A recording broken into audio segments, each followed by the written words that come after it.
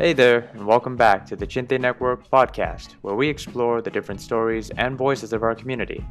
I'm your host, Siwa, and in this episode, I share a conversation with the passionate and elegant Executive Director of TMW Group of Companies and co-founder of K Global, Khine Thit Lwin.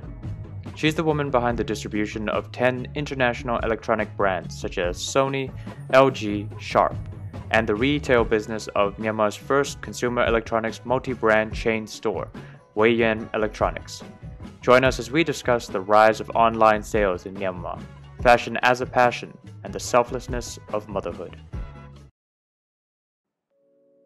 Hey everyone, my name is Khine Thit Lwin. I'm an IS1 alum, class of 2007. I went to study in sunny California, and I finished with honors from Chapman University with a double major in management and marketing. Then I came back end of 2011 to Myanmar, and I joined the family business. So a couple of years later, in 2016, I founded my own company with what I was very passionate about. And now I'm actively serving as the group executive director of my family business, TMW, and the co-founder of my business, K Global. I'm very happily married, and I'm a mom to a mischievous little one. As long as I'm not at work, I'm spending time with her. So it drove us a little bit crazy, both my husband and I, for the 1 or 2 months that she was going through terrible twos. But she's become a lot better now, so it's very manageable now. Yeah. That's good to hear. When it comes to that balance, work-life balance, how do you balance that time? I think just really bluntly, you get a lot less time with your friends and a lot less social time, because I mostly concentrate on work and my family, my new family, my husband and my baby. So when I'm not at work, I'm with them, and when I'm not with them, I'm at work. So I cut down on a lot of social time. And actually with COVID, it's very manageable because of COVID. I don't really have anywhere to go. But even before that, I've always had a habit of making sure that I had a work-life balance. So even since I was young, I will try to get good grades, and even in school, even in college, I always pick early morning classes. I always try to finish all my schoolwork out of the way, and then on weekends I would go out with my friends. So I've always had this practice of work and studies as well as fun or like family time. So it's quite manageable for me. It's a habit for you then, when it comes to time management. Yes. I feel like when you say you don't have so much of a social life, you simply mean with friends. Well, there's not we can't really see each other, friends, so much right now. And also before, there would be, because having the right connection and being in the good networks with people is important when you're doing business here. So there are a lot of social events like your business shops, store openings, or like weddings, etc., right? But because of COVID, there's none of that going on as well. So it's given me a lot more time to spend with my family. We're still in that transition. I think that is part of the old to new generation transition. Yeah, definitely. And I mean, talking about business or talking about work, it's in our blood, because this is how we grew up, right? Our dinner conversations since we were young growing up, because when we were young also, like during summer, my mom would just send us to my dad's office to just play around at the office, hoping that we'll catch on to something, we'll learn something even as we're playing around, etc. So, I mean, talking about business and work has always been in our blood. Essentially, it's always part of our dinner conversations, but because now we're busier with our lives and our schedules are just different, it's also been hard for us to all come together as our families grow also, because my sister, she has to make time for her 2 little kids as well and her businesses, and for me as well, my own kid and all of that. So it's been really hard to come together and spend a lot of time together before COVID, but COVID's really brought us together to have more family time. Well, what kind of challenges did you face when things started to change in the business? Well, when it comes to you taking on more and more of the decision-making responsibilities? I think maybe I'll step back and talk a little bit more about when I first came back, how I transitioned into the family business and slowly entered. So actually, when I graduated, I was ready to study masters. So I took my GMAT. I was ready to go on to further studies, but it was around the time of Myanmar opening up, right? 2011, 2012. And my dad said, why don't you come here and do some work experience, join the company, family business for a couple of years, and then you can leave anytime and go back and study if you want. So when I first came back, I was just thinking, okay, maybe for a couple of years I'll join the family business and then I'd go back and study. But that didn't happen, because as I took on more and more responsibilities, it became harder to leave.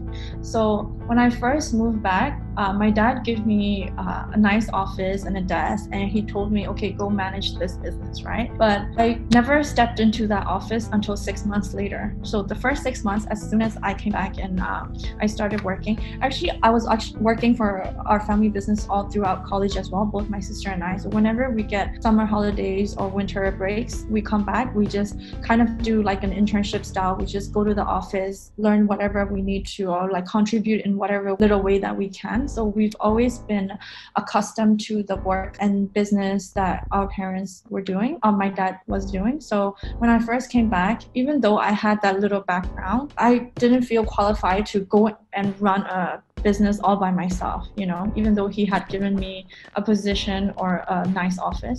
So what I did was I just sat in his office right in front of him. He has a dining table, kind of like a small dining table inside his office room. So I just sit there every morning for 6 months, and I just try to listen to the conversations that he was having, to the way he was talking to our managers or how he was managing people, all of that. So all I did for the first 6 months when I came back was observe him. And he was so annoyed and he didn't understand. He was like, any child would be happy to have a nice office like yours and would be happy to have a title and go, run a business that their parents give it and gift. And then I was like, no, I don't know how to do it, right? Because I have formal education, but it doesn't mean that I have work experience. So the first 6 months, that's all I did. And after 6 months, I realized I learned so much. I learned how to manage people better. I learned how to run things. Then I started running some of the businesses that our family business was doing.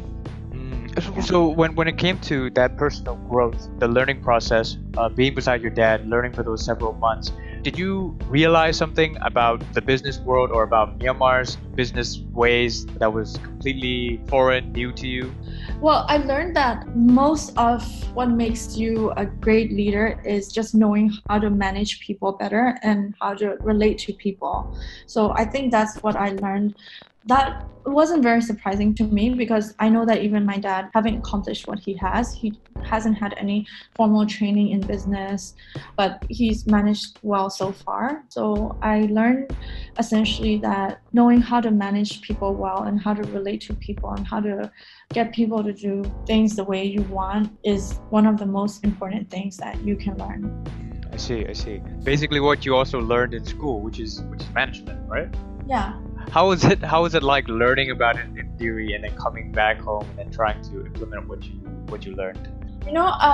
Before, I think we were kind of the first generation, at least in my family, to study abroad for college and etc. So before we went off to college, a lot of my older relatives and everybody who were in business told us that whatever you learn in school is going to be useless in Myanmar. I found that was not true at all, because I learned marketing and management, and it has contributed so much into the real life work that I've been able to contribute to my family. Because the things that I mentioned earlier, like what I learned from my dad in the 6 months that I was just sitting inside his office, combined with what I've learned in a formal education sense, has really come together to contribute to what I can accomplish at work. So definitely both things matter. Oh, okay. Were there any times where your father had a conflict in the decision that the company needs to make? How did you work through that? So our companies are pretty well established. So we have in our group of companies, we have a number of companies, and we also have different business units where this has been, my dad has established this company for almost 30 years. So we have very professional teams running each business, right? So I can make use of that, meaning that I can have these people come on board with me if I have a new idea, if I want to accomplish something new. So that's how I went about it. And also, actually, it wasn't that difficult for me because my dad always says this. One, he has two kids, right? One looks like him and the other one acts like him. So my sister looks like him, but they are completely different in the way they talk, they act, everything. So, but I look like my mom, but I actually act like him a lot. So we kind of work together well. And also for me, with the way that I was, transitioning into work, I entered in a way that, okay, I don't know much, but I'll try my best to do what I can. And after I learned more, I knew more, then I started implementing things. So he really appreciated that I wasn't just like coming on and trying to change things, right away. So that time really helped me come to terms with him, and he was very open-minded about and welcoming of my ideas on how to implement new things in our company. Man, I wish I had that advice when I came back, because I was more of an idealist, thinking that I could make a lot of difference, but Yeah. It really matters that you have a humble mindset, because at the end of the day, our fathers have been doing business for decades, and they have all this wealth of experience and business acumen that they can tap into, and they might not be able to share that. They're not teachers, right? So they're not going to be able to guide us the right way or the way we want them to. We have to put in the work to actually learn those lessons. And I think you're right that when it comes to getting their trust, you have to earn it. Respect is earned. It's not something that you just get because you think you deserve it. Yeah, and getting, I think, the other members, like top management in your company, people who have joined the company for many years, people who are a lot older than you, people who you knew since you were young, but still, when you come in now and share your ideas, they respect you because of the work you've done with them. I think that really helps, because me taking that time and building that relationship with everybody, it really helped that whenever I had something new to bring on board, everybody was aligned with me and everybody was just very supportive of whatever I was, intending to accomplish. I also feel like coming back, we definitely have to get used to how things are done in Myanmar when it comes to business, when it comes to making connections, how you need to rely on people. It's not so much an issue of marketing, but more about who you know. Do you think that is the case here in Myanmar? I do agree with that. It's very important, having the right connections, and it's a lot of businesses and a lot of deals are made based on relationships. So I do think it's very important, but I also think what's more important is, your passion in what you do. For me, for example, when I started my own company, right? It's a completely new business and I ran it like a startup. So none of what I've accomplished in my family business matters when I started this company, right? Because I have to start it from scratch. Even I borrowed money from my parents. I didn't ask, I borrowed because I wanted to have this pressure to myself that I need to pay them back. It doesn't come for free. I have to start from scratch, this kind of thing. So I think having the right connection is important here, definitely in Myanmar, but also having passion is a lot more important. When you're doing a business, both your head and your heart are important, but heart is absolutely more important, because having passion about what you do will help you go so far, and you will never think that you're working. And whenever you do business, shouldn't be about money or success. This is how I think you should always think about how you can be of service to people. Can what you do bring joy to people and yourself? How can what you do make people's lives easier? If you can really establish that, I think money and success will follow. Having the right connection is important, but also I think having passion is definitely more important. And what is it that you're passionate about? So since I was young, I like to dress up. So it was just a hobby, liking to dress up and looking pretty. So my family business was trading and distribution, retailing. But our core business was consumer electronics. We also have other businesses in service industries and hospitality management, real estate, etc. But our core business was consumer electronics. So I wanted to do something in fashion, which was completely unrelated to our family business. And I wanted to do it on my own. I wanted to challenge myself. But I knew that I didn't have any background in fashion. I didn't want my business to just be like a hobby or something that I had tried to accomplish and couldn't go further. So what I tried was I found a brand in Singapore which was going to franchise in Myanmar. So I did a fashion franchise, and going into the business, all I thought to myself was, if I learn anything, I'm happy. If I learned a few things at all, I'll be happy. It's not about how much money I would be making at the end of the year or anything like that. So I went into the business having this mindset, and I wasn't even actually expecting it to take off so well and to be able to expand so quickly and to be where we are at right now. But because of my passion, I think it has really helped in getting so far. Yeah. When you were starting out a startup company, you started with a franchise. So it's actually a really cool way of learning about the business. You're basically learning from someone who's been doing it to a point where they can actually have other people sell their brand. So you get to know all the ins and outs of how to run this business that you want to establish later on, maybe on your own. But if you're a franchisee of somebody's business, then you get to learn everything, starting from how the products are made to how to get these products into people's hands. Does it matter if the things are produced locally or overseas? Does the market even care? I'm just wondering, as someone who has no idea what's going on in the Myanmar fashion industry. I don't think it matters where it's made, but in the end, I think when it comes to fashion, it's not just fashion, but in any business, as I said, right? Can what you do be useful in people's lives? Can it bring joy to people? Can it make people's lives easier? I think that's, what you need, because even with this business, it's fashion, it's women's fashion, but why I wanted to choose this particular brand to franchise is because it's very affordable and it's very trendy. So those two things combined are a rare combination. If I can have a clothing brand that is very affordable and accessible to everybody, and that women can keep themselves updated with the fashion trends at an affordable price, then I think I'm solving somebody's problem. Right? That's just the way I look at it.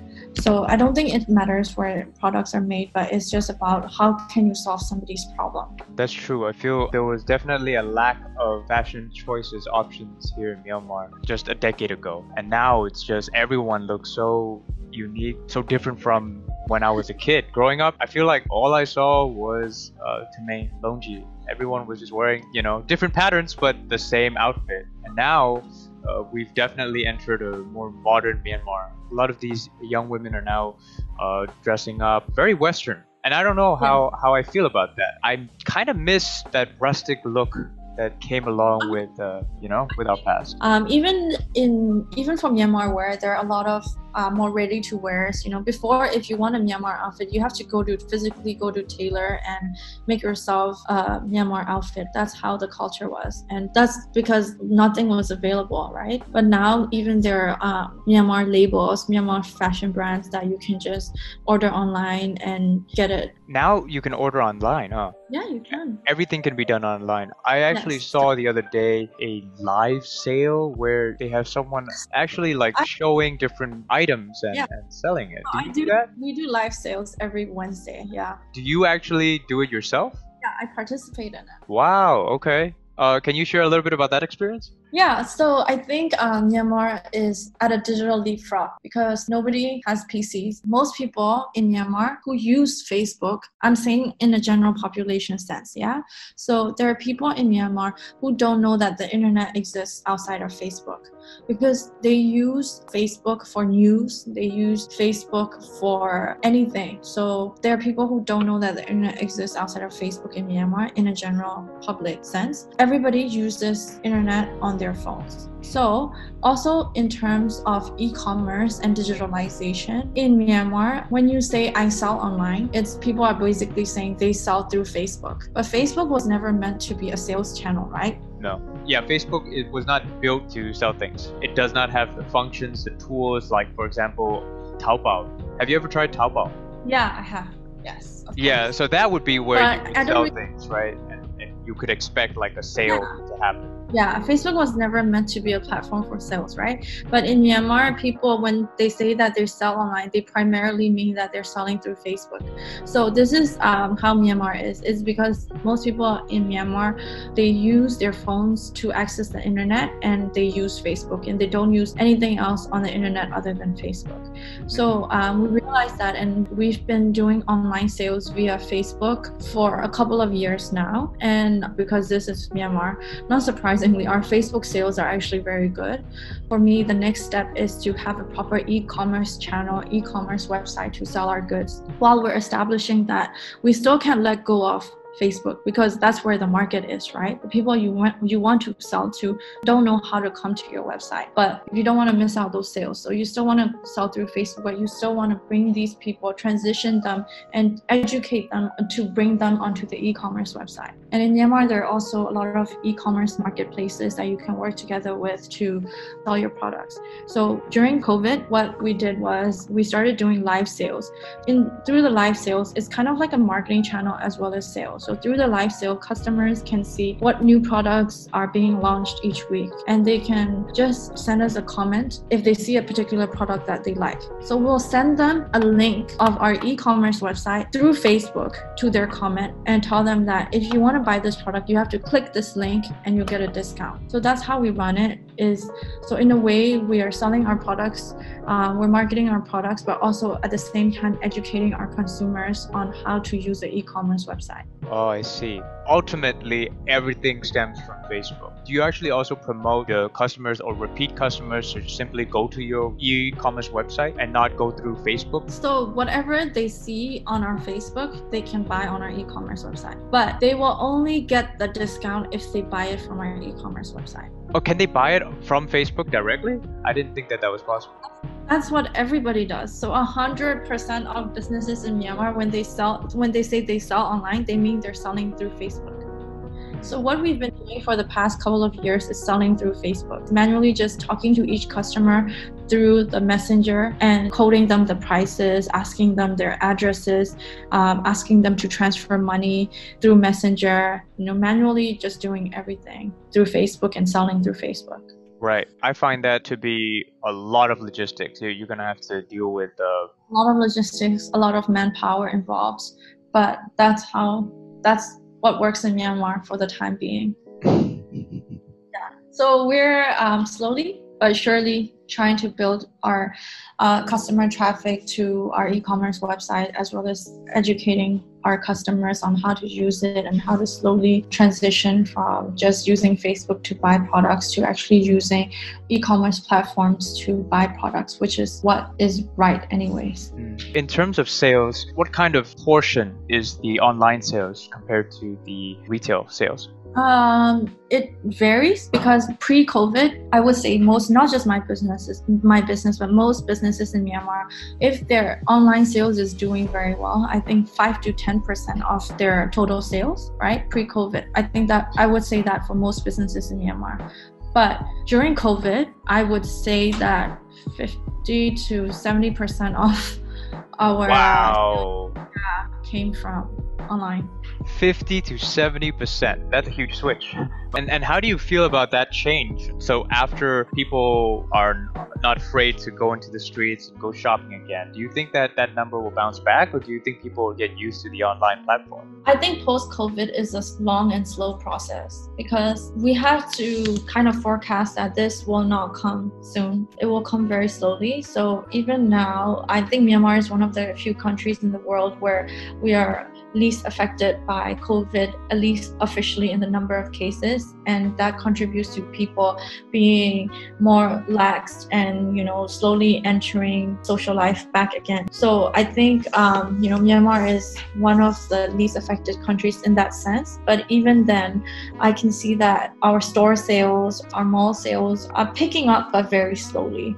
And I think this process will go on very slowly. So I guess there's a silver lining because of COVID is that your businesses are forced to digitally transform and you're forced to sell online or adapt in ways that you can reach customers from afar. So I think this is also a good thing. And post-COVID, I would say that people have gotten a taste of how it is to shop online. I'm expecting more online sales than compared to before COVID. Oh, okay. Yeah, so I want to go back to the shopping platform because you were saying how you actually get in front of the camera and you also sell the products, right? Eventually, you yourself become a brand that people trust because it's you who's selling it.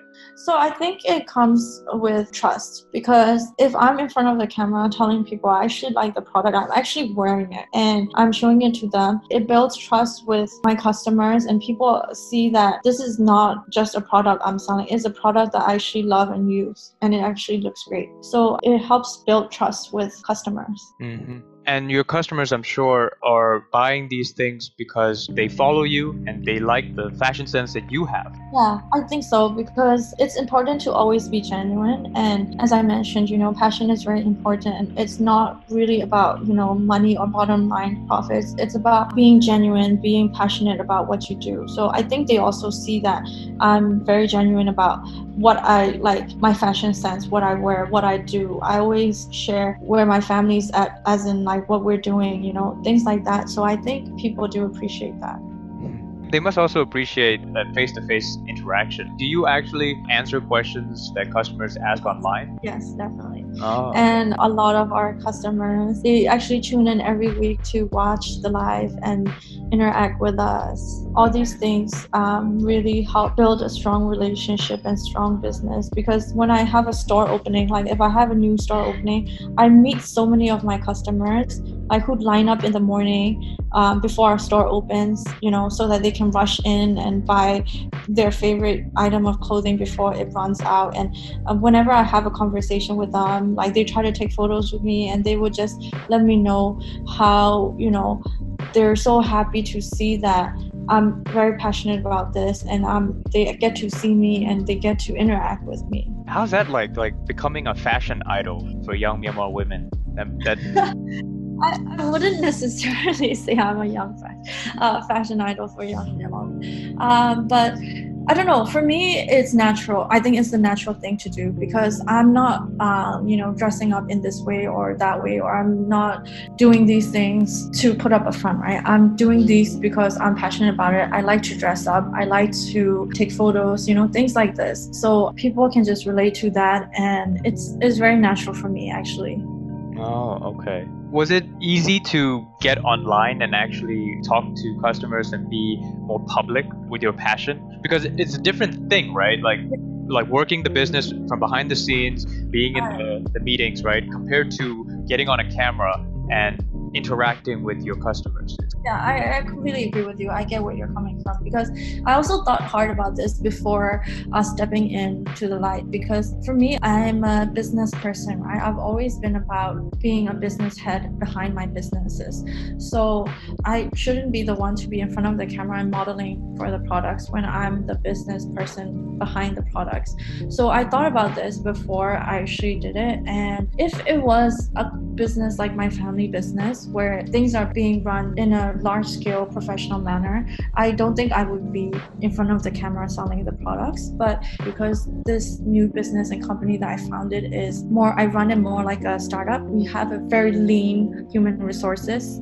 Everybody in our company is young. Everybody is passionate about what they do. So for example, my digital marketing team, we have people who haven't even graduated college and they're here and they're always contributing new ideas, and we run it in that way. So our customers also know that everything we put out is what we actually feel and like and is our genuine self, right? So then I made a decision where I was like, our customers already know that and relate to that. So I tested it out. The first few lives, I wasn't a part of it. I was just behind the camera directing.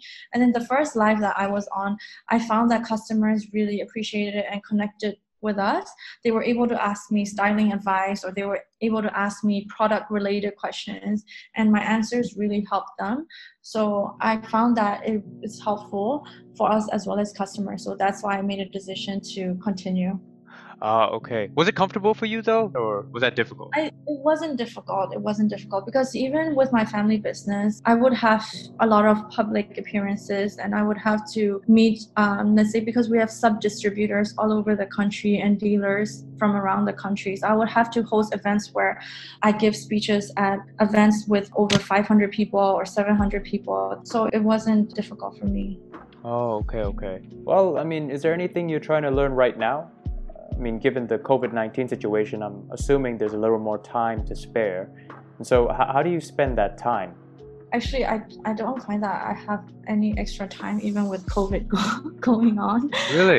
Yeah, because as I said, some of the time that we didn't have before, we're having family time, and other times we're doing live sales. We're just full on launching online platforms for my family business as well as my own company. So we're doing e-commerce websites for consumer electronics as well as fashion. So I don't really find that I have that much extra time at all.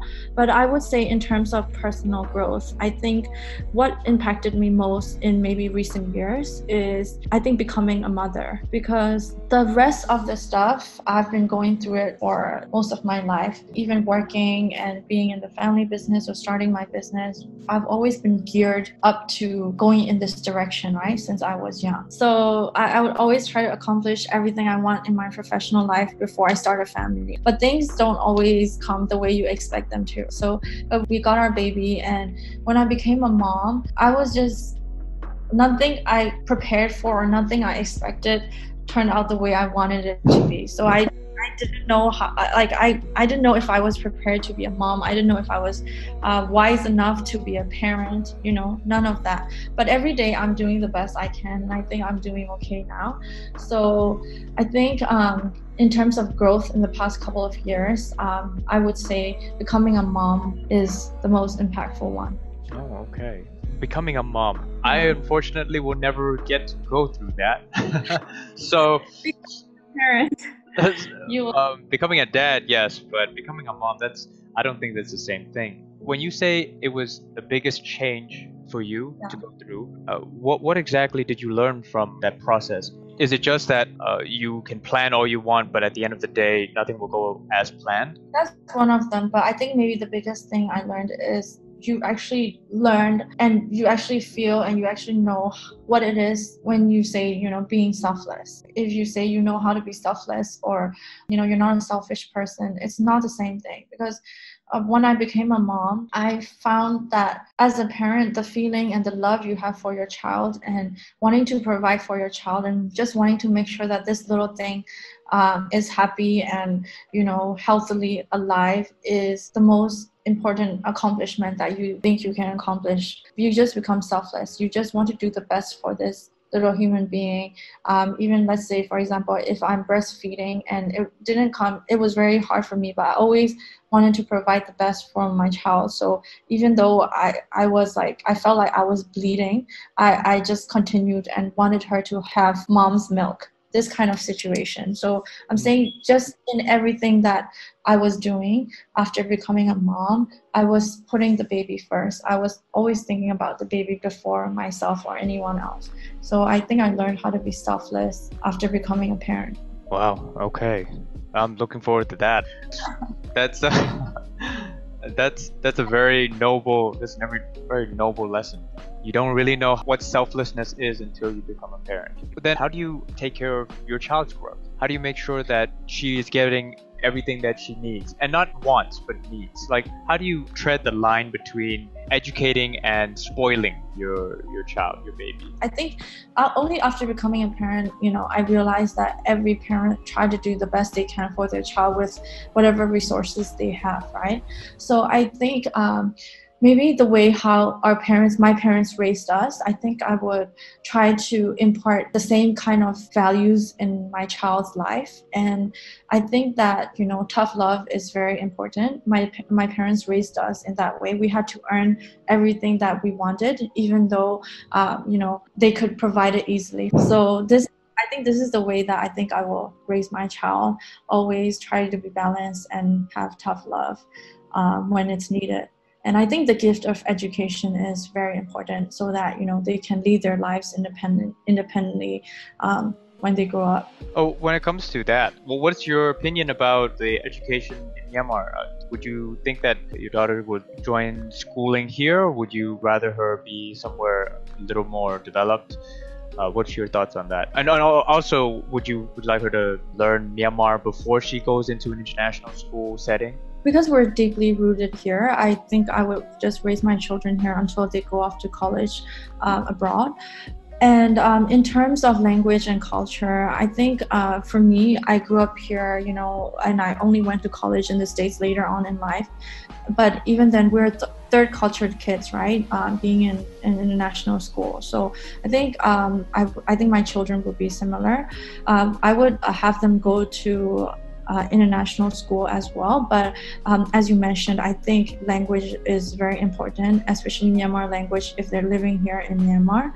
So I would make sure that even if they went to an international school all their lives, I would make sure that they can read and write and be articulate in Myanmar at least as much as I am, because I think it's very important. Your culture and your upbringing is very important.